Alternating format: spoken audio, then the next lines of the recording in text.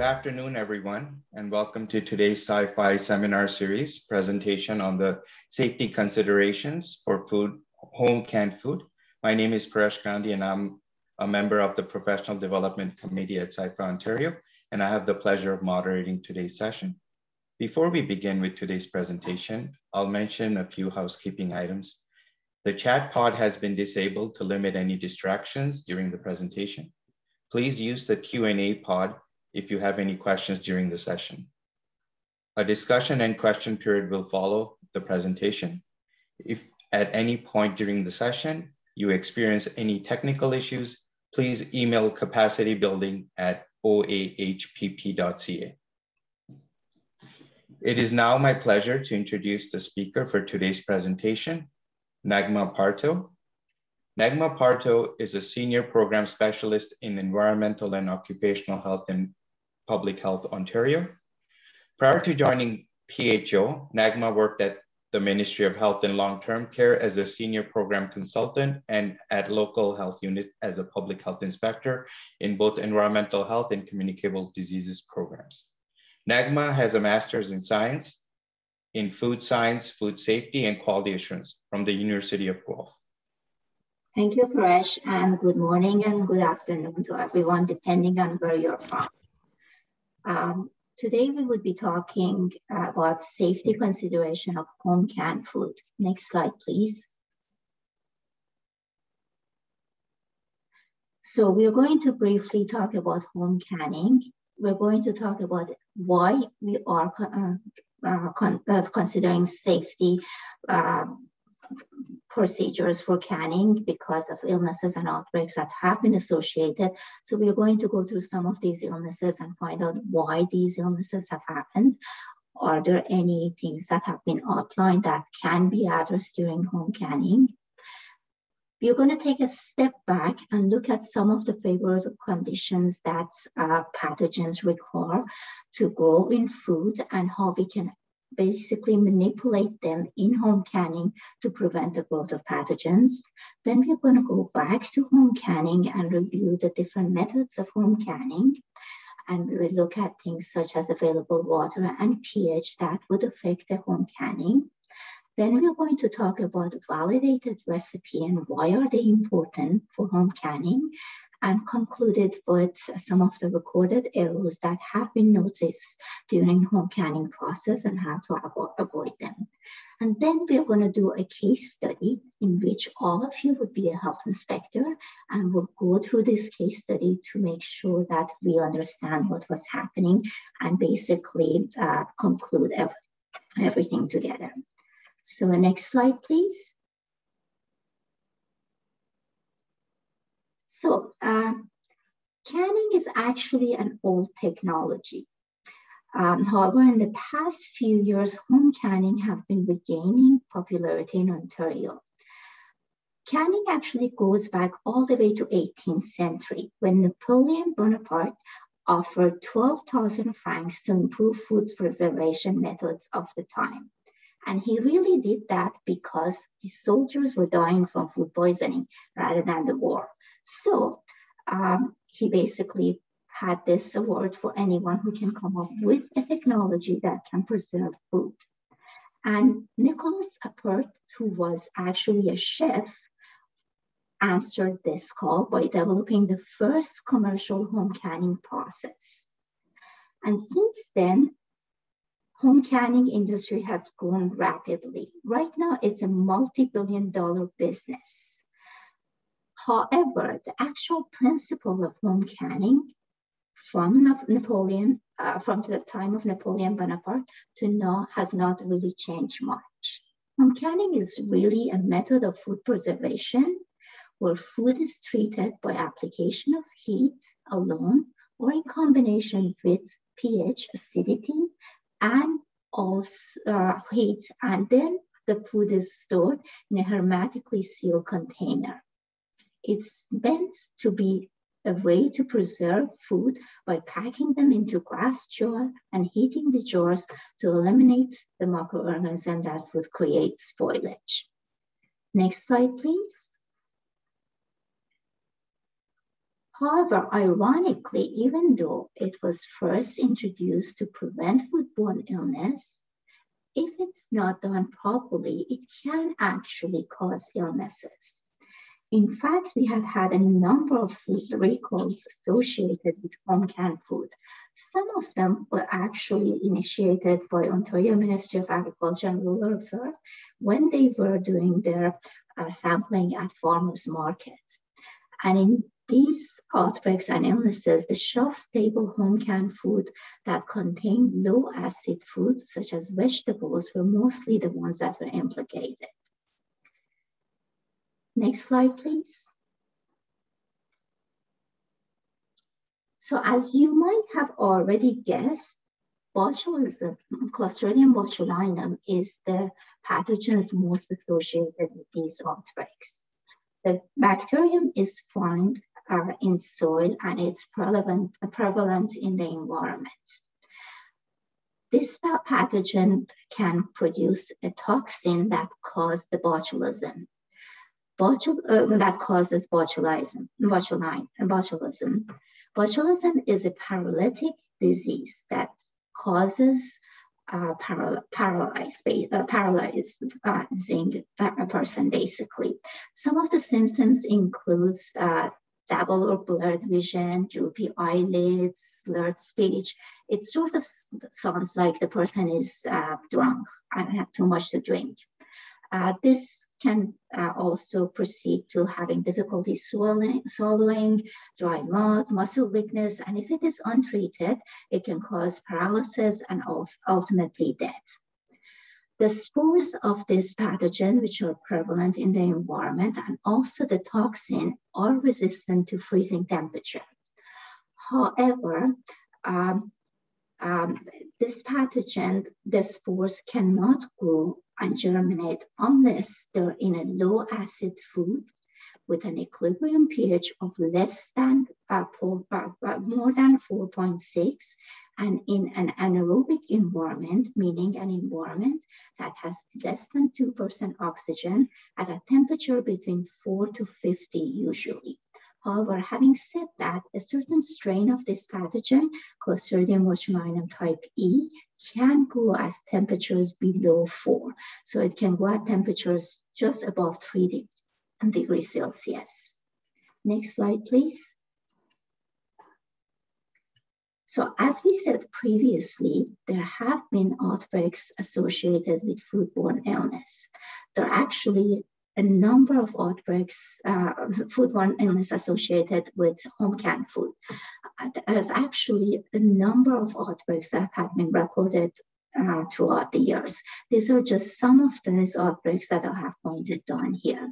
As you can see, the home canned foods that are associated with these outbreaks are mostly low acid foods, or they're mostly low acid foods or foods that are just at the cusp of the pH of 4.6. And these outbreaks can have a small number of cases because it's a food that was produced by a family that was consumed, or it can be large because it's a home canned food that have been distributed largely through either internet or through farmers markets or different restaurants. And looking at the risk factors associated with all these outbreaks, when noted, we see that inadequate pH of the final product and also not enough temperature treatment have been the main two root causes of these outbreaks. Next slide, please. So now let's take a step back and look at some of the characteristics that influence the growth of pathogens.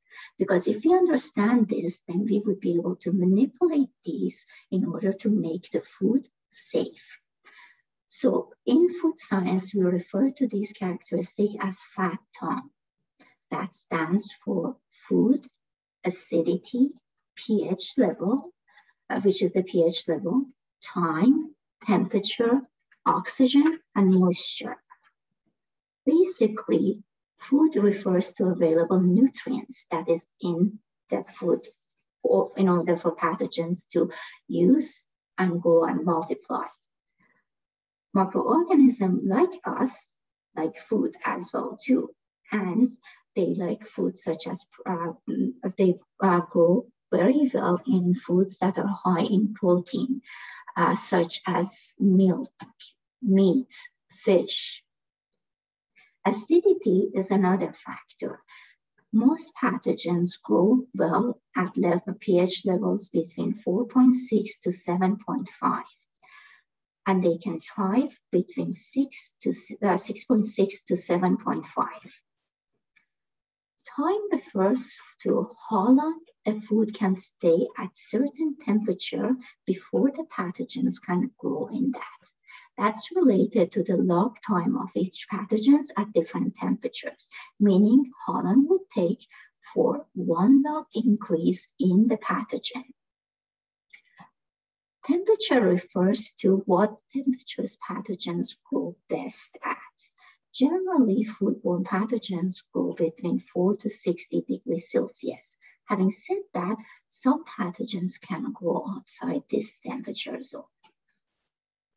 The next one is oxygen. That refers to availability of oxygen or not, which is aerobic and anaerobic. So depending on the pathogens you're looking at and you're trying to control, you can have an aerobic environment where pathogens can grow or anaerobic. For example, Clostridium botulinum, even though the spores are prevalent in the environment, because they only grow in an anaerobic environment in lack of oxygen, they would not grow and multiply and they won't pose any risk. But when you put it in a canned product when there is no oxygen or less than 2% and is hermetically sealed, then they can go and multiply. Whereas pathogens such as, say, Campylobacter, they need to have oxygen in order to grow and multiply.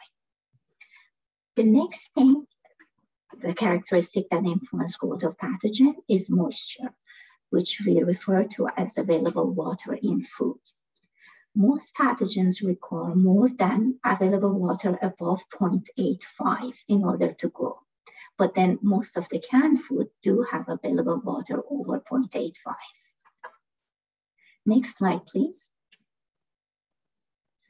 So keeping the fat tom in mind, let's look at what are the microbial growth conditions that we are using to control, to produce kimchi that will be safe for consumption. So is it temperature, acidity, and oxygen? Is it food temperature and oxygen? Is it food, acidity, and oxygen? Is it temperature, moisture, and time? Or is it acidity, food, and time? Or is it none of the above? Let's take a couple of seconds to answer this. So most the temperature, acidity, and oxygen, and followed by the tie between food, acidity, and oxygen. Actually, the correct answer is E, acidity, food, and time. The reason for that is kimchi, even though it looks like a canned food, it's actually not a canned food, it's a fermented food.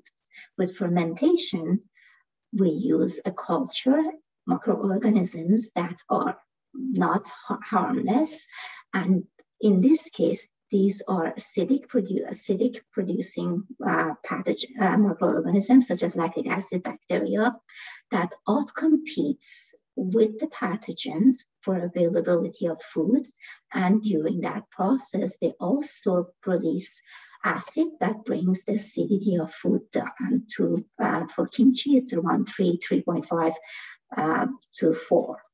So, and we do want to have the drop in pH very rapidly so that the pathogens won't have the time to grow.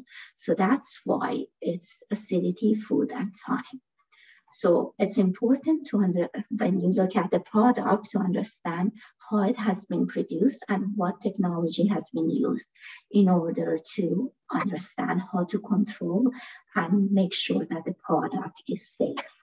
Next slide, please. So now that we know what to look for, let's look at different methods for home canning.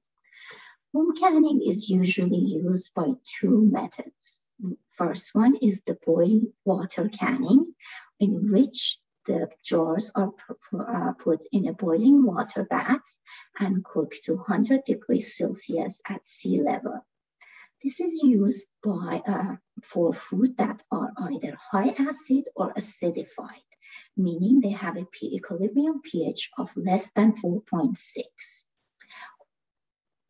This is usually what we mostly see with home canning.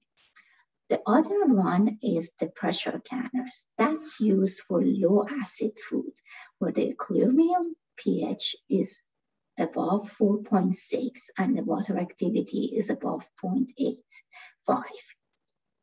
This canning process aims to provide commercial sterility, and it's usually not recommended for inexperienced canners because it's more difficult. Next slide, please. So we keep on talking about acidified and acidic food and low acid food. What do we mean by that? Acidic food is basically a food that naturally have a low pH, meaning equal less than 4.6. An example of that would be most of the fruits that we deal with and we can. For example, strawberries, apples, and peaches all have a pH of anywhere between 3.3 to about 4.5 max.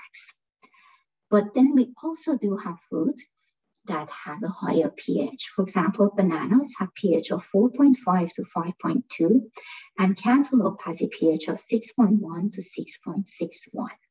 However, having said that, I haven't seen any canned bananas or canned cantaloupe.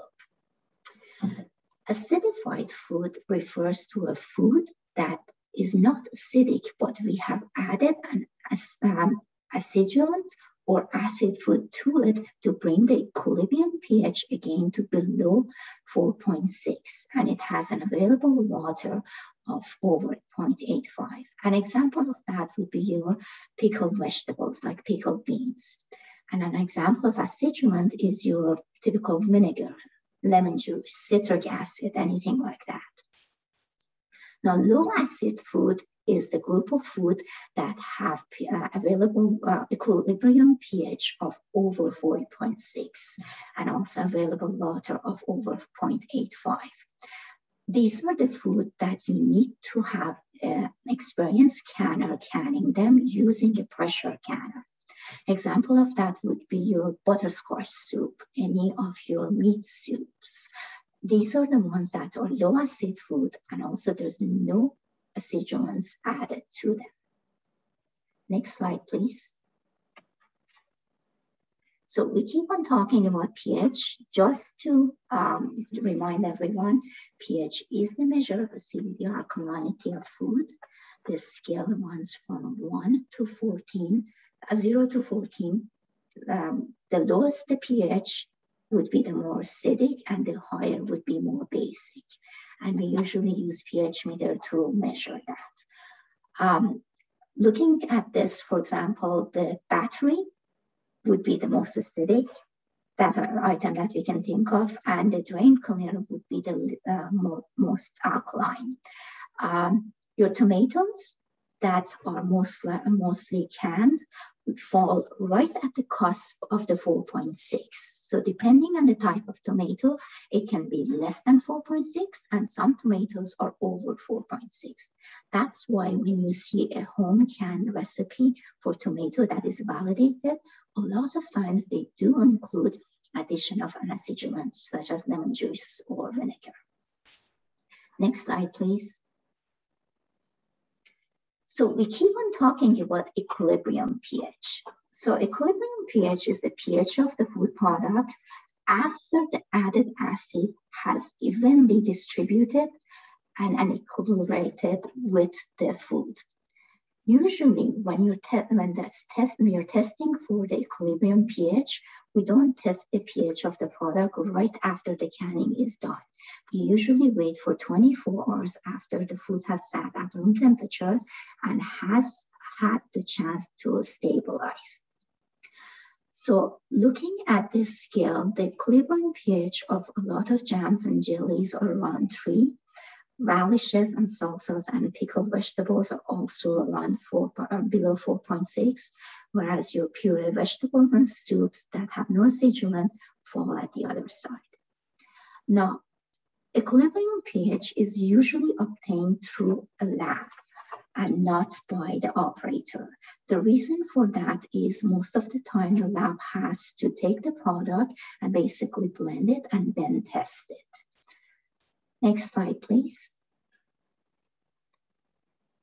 So talking about that, let's do a quick test to see which of these products would be acidic, acidified, or low acid. So chicken soup, is it acidic, acidified, or low acid? This should be really easy. Can we see the results? Perfect, everyone got it right.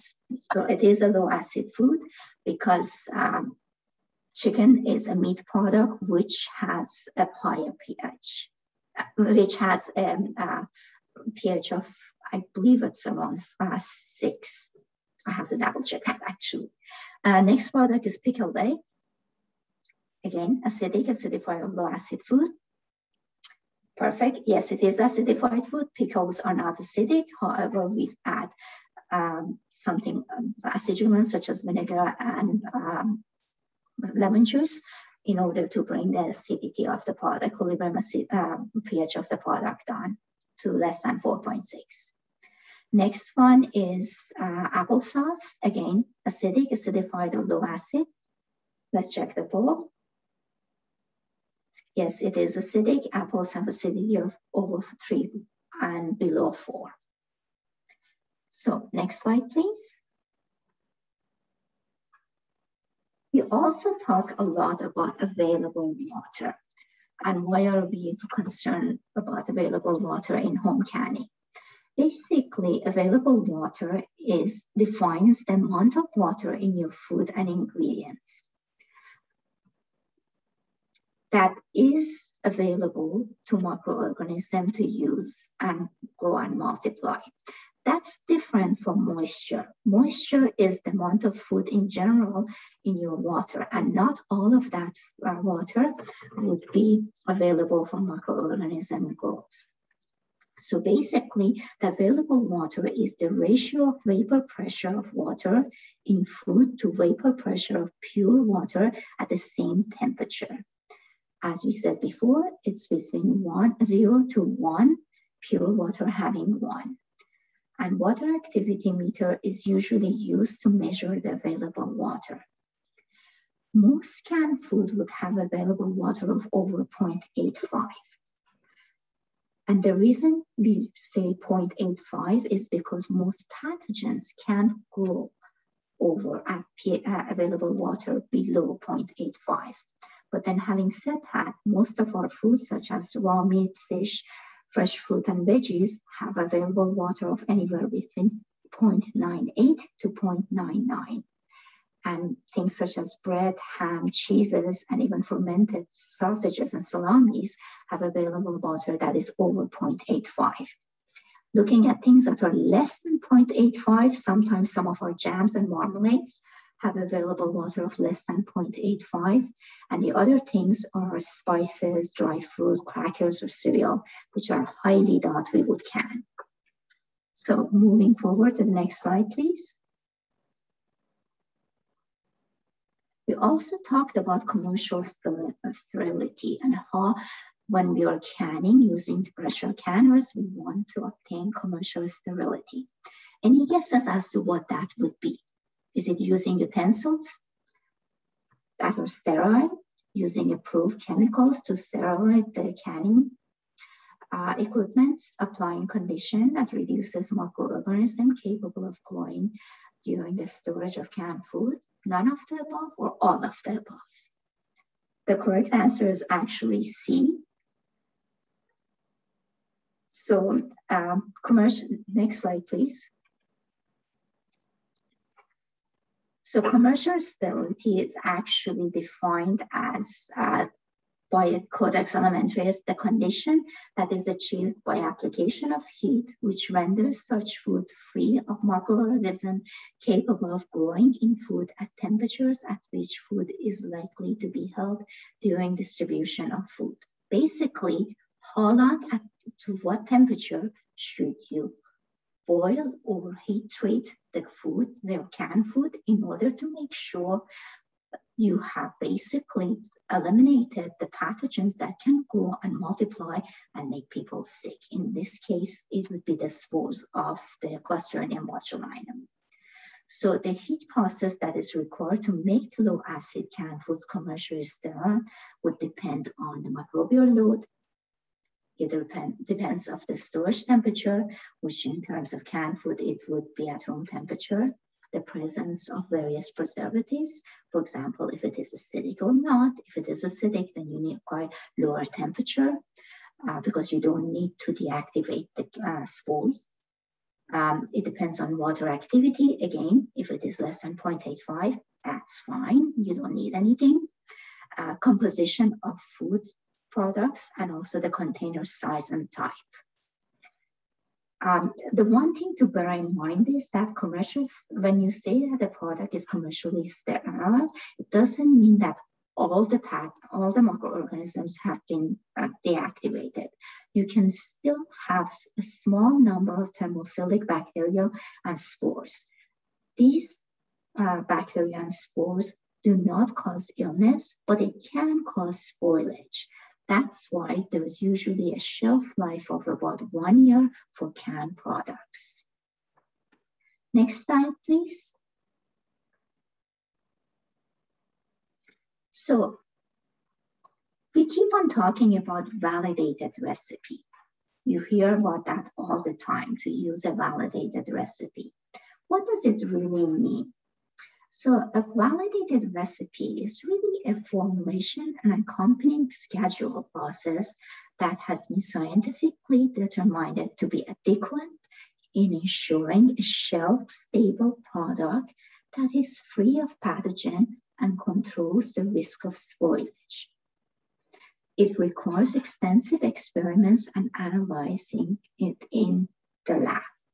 Basically, it's essential to use these recipes and processing instructions that are current and scientifically tested.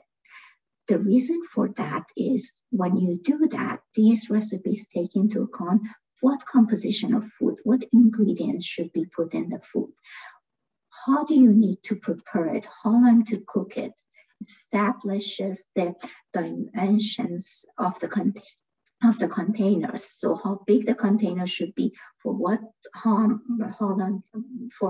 long it would be heat treated, and for at what temperature. And basically at the end of that, it would give you a scheduled process that is specific to that recipe. So if you follow that, you would be having a product that would be safe. But any adjustment to this recipe, this validated recipe, can cause problems.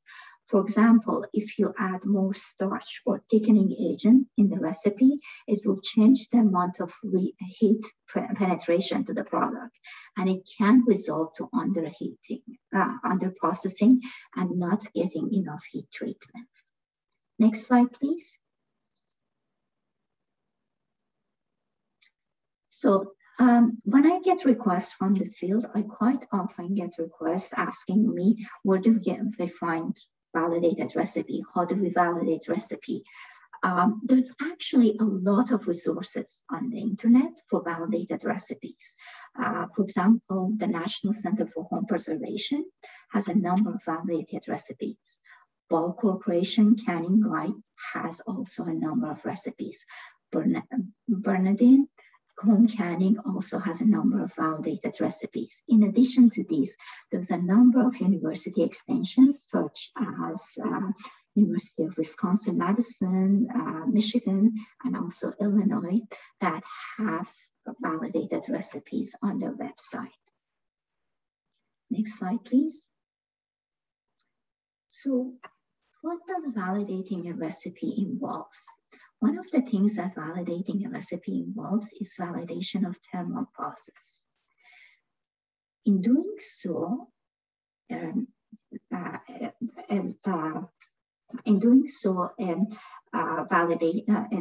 a validation study, a lab that is qualified basically would do a health penetration studies that are used to scientifically determine safe processing time by establishing a time temperature requirement at the slowest heating point of the food, which is referred to as cold spot, for a specific container size and shape.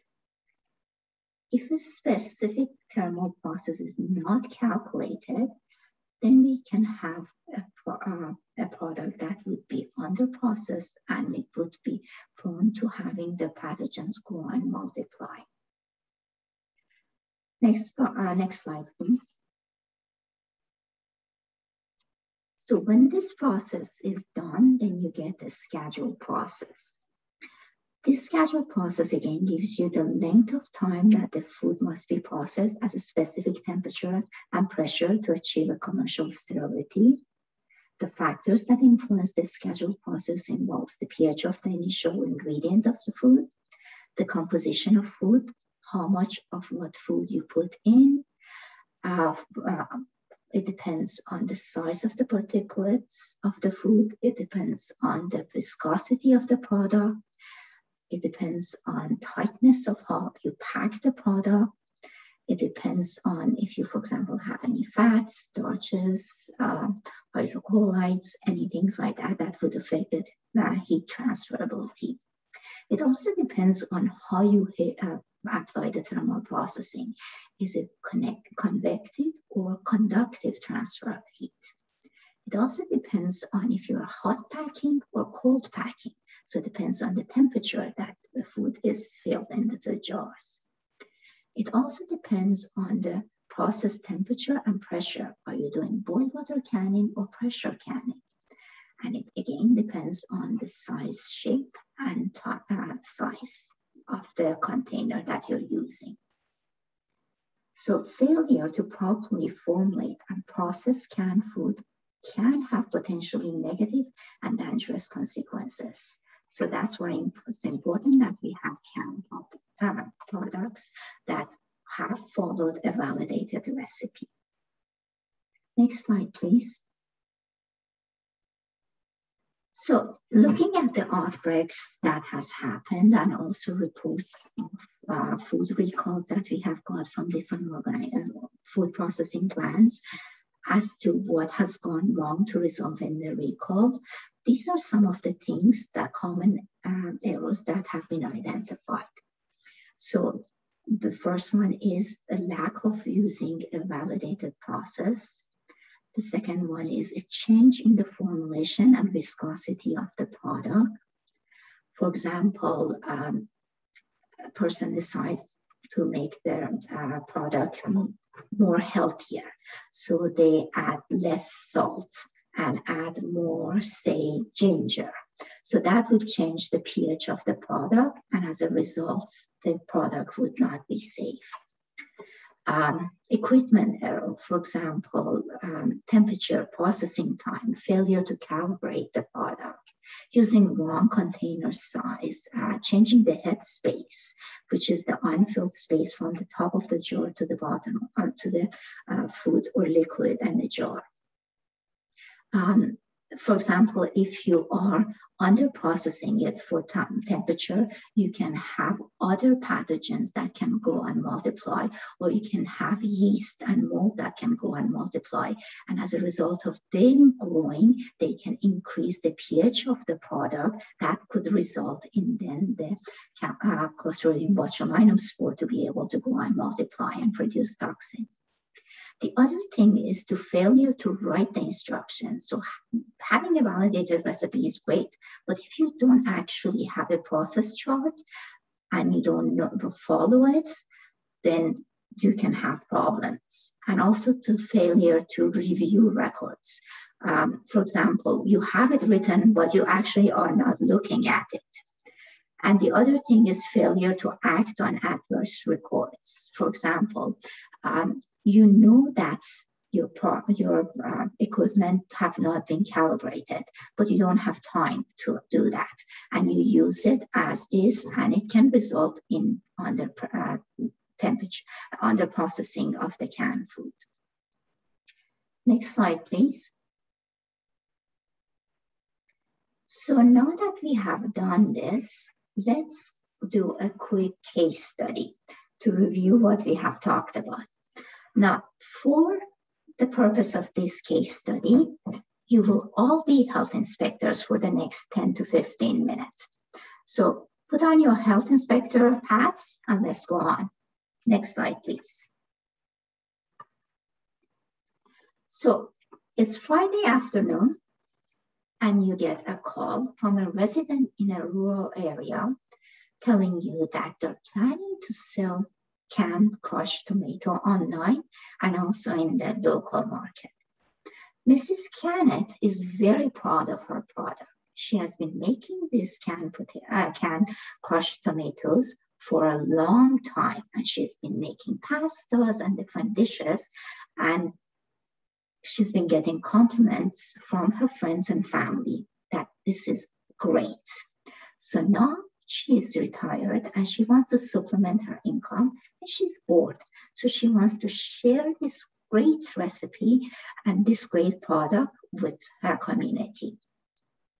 So this is her grandma's recipe, and she's hoping that if the business picks up, she would also do more products because she also has a lot of recipes passed on from generation for canned pickled vegetables and also soups and etc.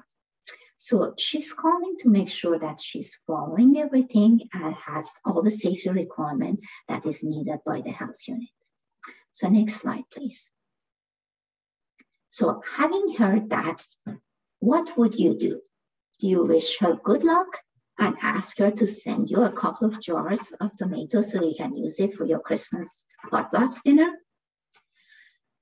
Tell her this is really a small production business and needs to get licensed by Ontario Ministry of Health, Ontario Ministry of Agriculture and Rural Affairs.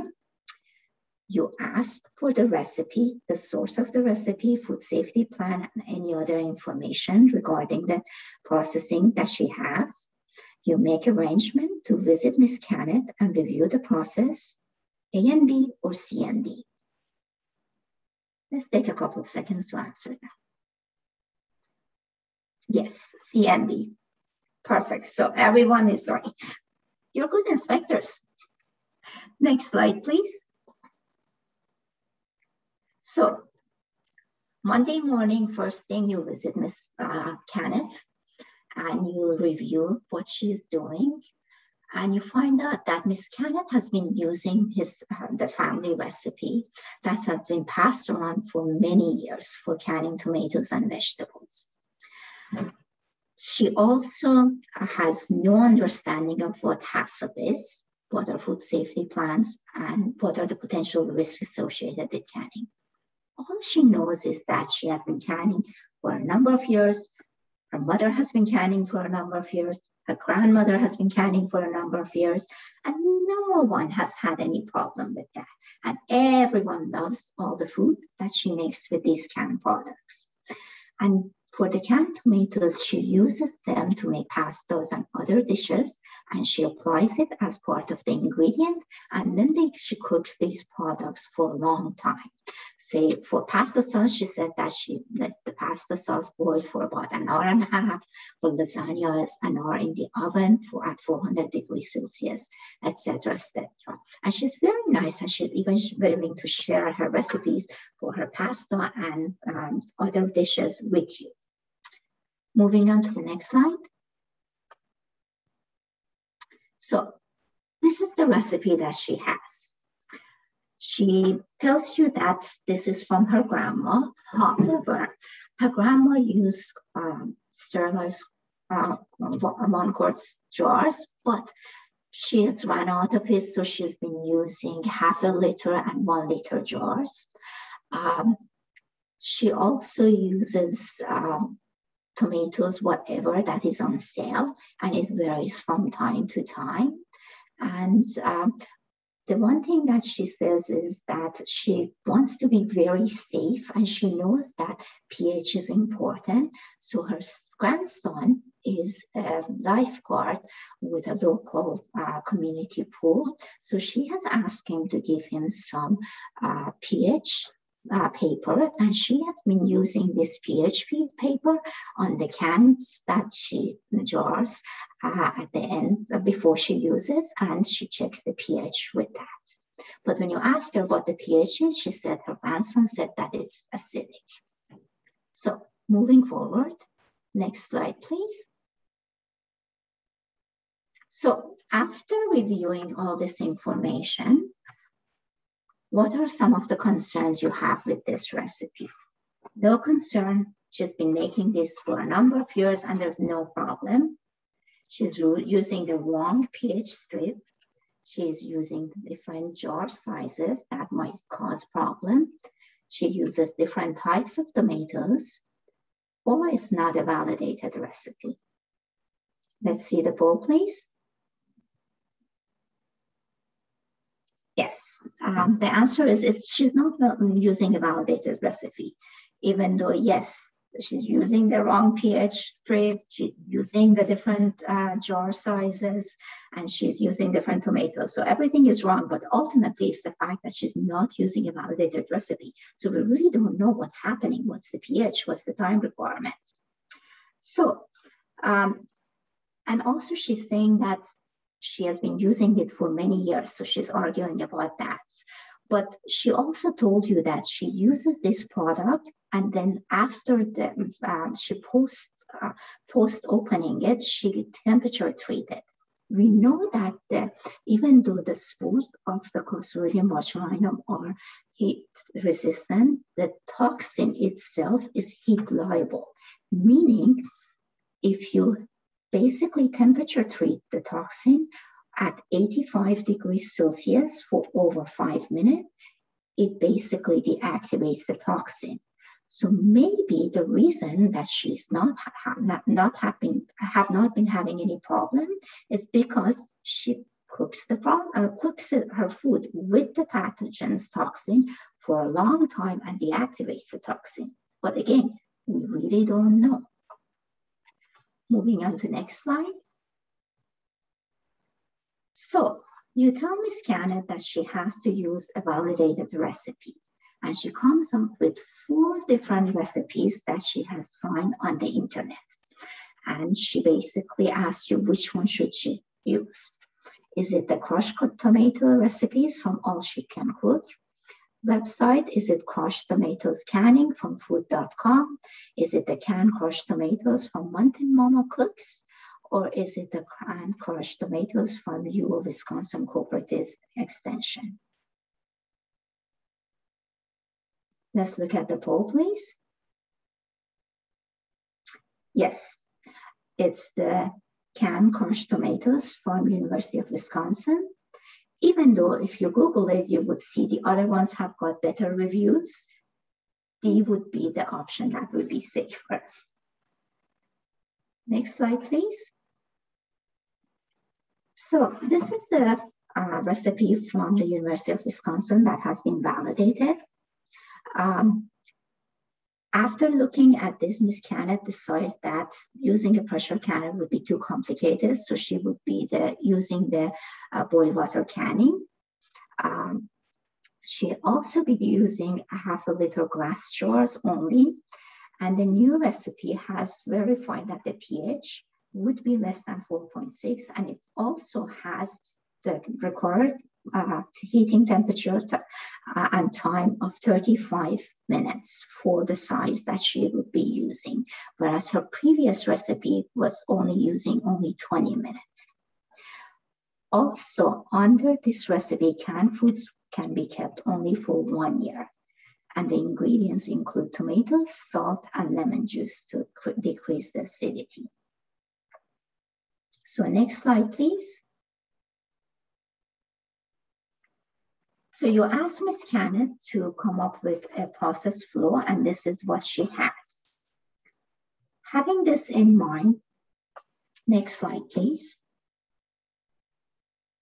Can you assist Ms. Kenneth on where your critical control points would be? Is it on step 1, tomatoes inspected for damage and washed and cleaned? Step 2, dip in boiled water for 60 seconds, then cold in order to remove the skin? Is it step 3, add the crushed tomatoes and boil for 5 minutes? Is it step 4, hot fill jars with tomato and 2 tablespoons of lemon juice? Is it step 5, remove excess air? Is it step 6, process in boiling water for 35 minutes and ensure final pH is less than 4.6? Let's look at the results, please. Okay.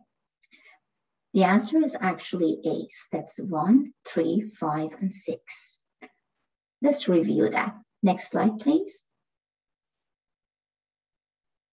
So step 1 is inspecting for damaged products and also wash, clean, and sterilize the jars. This is a critical control point because by doing that, you're basically reducing the pathogen load on the product and also on the equipment that you would be using. Next slide, please. Step 3 and 5 are also critical control points, using 1/6 of the tomatoes while crushing and add the rest for boiling. This heat treatment is again used to further reduce the microbial load, and removing excess and cap in place is also another control measure because it applies appropriate amount of force to seal the jars and make sure that you get the hermetically sealed environment. Next slide, please. And the last slide, the last critical control point and the most important is the boiling water for 35 minutes and also ensuring the pH is less than 4.6. This is what basically makes sure that you get proper temperature treatment that and appropriate pH that would result in prevention of the growth of botulinum spores and production of toxins. Next slide, please.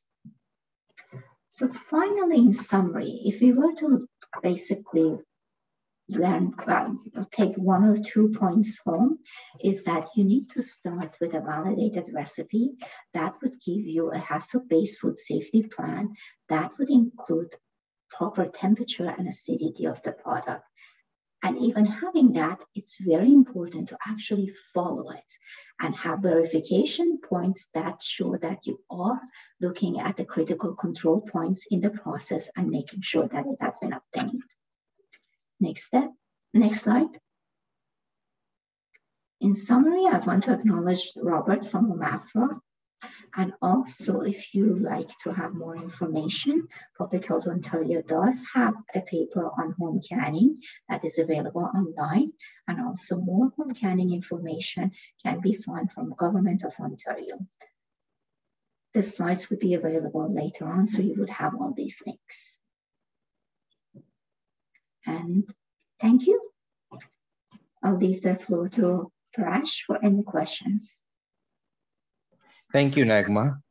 We will now move to the Q&A pod to address some of the questions. Please continue to enter your questions in the pod if you haven't already had an opportunity to do so. So we have a question here, Nagma. One issue health units face is when working with new operators who want approval for their recipes. So going through the validation process with the lab is that they don't want to give the health unit the recipe as part of the food safety plan. So, you know, some of the stances health units have taken is that they need to include ingredients, but they're not pushed for quantities since they're still working with the lab for validation. Should they require full recipes with ingredients and amounts? What are your thoughts on that? Ultimately, you want to make sure that they have a food safety process with the critical control points. One of the critical control points is to have the ingredients and how much of each ingredient are added. Because if you remember, if you change the ingredient of the product, home canned product, you can change the pH of the product. So in order for them to have a safe product, part of that is to have the ingredient and how much of the ingredient they're adding. Because we had problems, we had outbreaks associated with canned product when people changed the ingredient. For example, in the table that I showed you previously with the outbreaks listed, one of the outbreaks was actually associated with home canned tomato sauce. And it was actually local. It was just north of Ontario. This family has been canning for a number of years. And then they decided to change the type of tomato that they use because they wanted to have it less acidic because they were getting older and they were getting stomach pain because of when they had acidic food. So when they did that, because tomatoes were right at the cusp and because they changed the recipe ingredients, the pH went above 4.6. And as a result, all of the family and also the people that were over for the Easter lunch that they had got sick and they got Clostridium botulism, and they ended up in the hospital. So having the ingredient, how much of the ingredient is important, and it has to be validated that it's safe, and that is actually one of the critical control points. Great, thank you. Can you explain the differences between canning and bottling? For example, if somebody uses pasta sauce, is there fewer steps with regards to bottling and canning? Maybe you can use that as an example. That's actually a good question. In industry, a lot of people actually use bottling and canning interchangeably, but they're not the same. So I'm going to actually read something for you from the National Center for Home Preservation, for Food Preservation. They say that many recipes in circulation on the internet are not really canning, as they do not have boil water or pressure canning procedures applied to the filled jar. True home canning is when the food is heated enough to destroy or sufficiently acidic to prevent the growth of all spores of botulinum and also other pathogens during the home storage. So if an operator tells you that they're bottling, ask them questions and go through their procedures. They may very well be canning, but they may not. So bottling, a lot of times, is more of a guesswork, hearsay experience that people do, but then it can also be canning. Again, you have to go back and ask questions. Great, thank you. How can you tell the difference between a fermented and canned product sold at farmers market if they're both stored in a glass jar? Well, that's a good question. They all look alike. So by looking at them, there's definitely, you can't say, unless you actually know the product. For example, kimchi is a fermented canned Korean cabbage. So you know it's fermented. But then if you look at pickles, it can be fermented or it can be canned. So again, you don't know unless you actually ask the operator.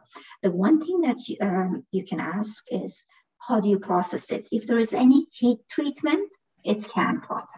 If they added any culture or they salted it and they let it sit at room temperature for 48 hours, sometimes 2-3 days, then it's fermented. So again, ask questions. Great, thank you. The next question is, are all canned foods hermetically sealed?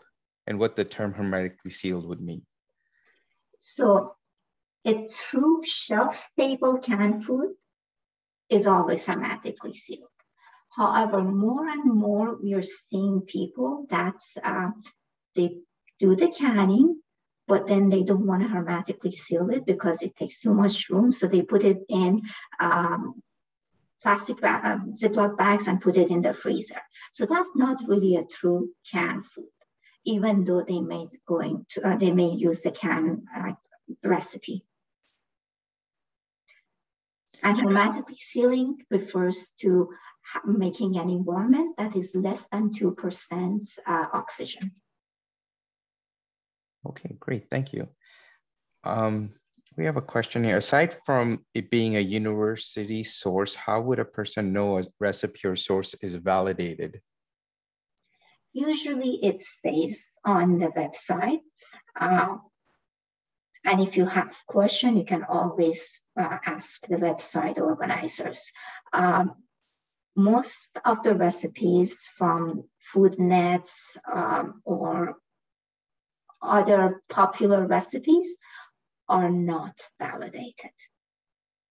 Next question is, I've heard that turning can jars upside down is somehow safer.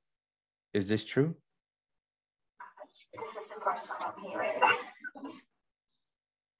Ultimately, you want to have a headspace that is about 2 centimeters, which is important, but having the head space upside down or not upside down, I really can't tell. Is there a list of labs that do recipe validation available to share with operators? We don't recommend any labs as because we can't recommend, but when you're looking at a lab, you want to look at a quality assurance lab, a lab that does research, not your regular microbiological lab. Great. A lot of universities that have food safety programs do have labs as such. Some of the food safety consulting companies are also associated with labs. Okay, and just one final question. It says I'm an inspector in Alberta. How do you check existing recipes for safety? Mrs. Kennett never wants to change a recipe. Have you got a case that you can send out where she doesn't change it and you have to go through the process of ensuring her can method is safe? We had actually inquiries from our health unit that have recipes from a canned product that was not validated, but it was run in their family for a long time. The way that we have actually dealt with it is we have first look at the recipe. For example, if it was for strawberry jam, we know that strawberry is low acid. We know that if it does have proper temperature treatments to deactivate the vegetative cells, it's fine. So those are the ones that we sort of work with the operator. But then if you have something that is acidified, such as pickled egg or something that is low acid, they do need, again, to go through a quality assurance lab and get this recipe validated. The validation process is a long process. It can become expensive. So the way I deal with that is usually to recommend that they look at the validated recipes that are already readily available online. And some of them, believe it or not, looks very much like the grandma's recipes that they're using. So a lot of times when they actually see how expensive this process is and how difficult this process is, they decide to go with a validated recipe that is already available online and is similar to what they do. Great. Thank you so much. As we wrap up today's CIPHI Ontario Seminar Series session, I would like to thank Nagma for presenting. I would also like to thank everyone who joined us for today's session. It's so great to see so much virtual participation even during a challenging time for healthcare professionals. You can expect to receive a brief and anonymous survey for today's session. Please try to complete this and help us improve our programming. Thank you so much and have a wonderful day.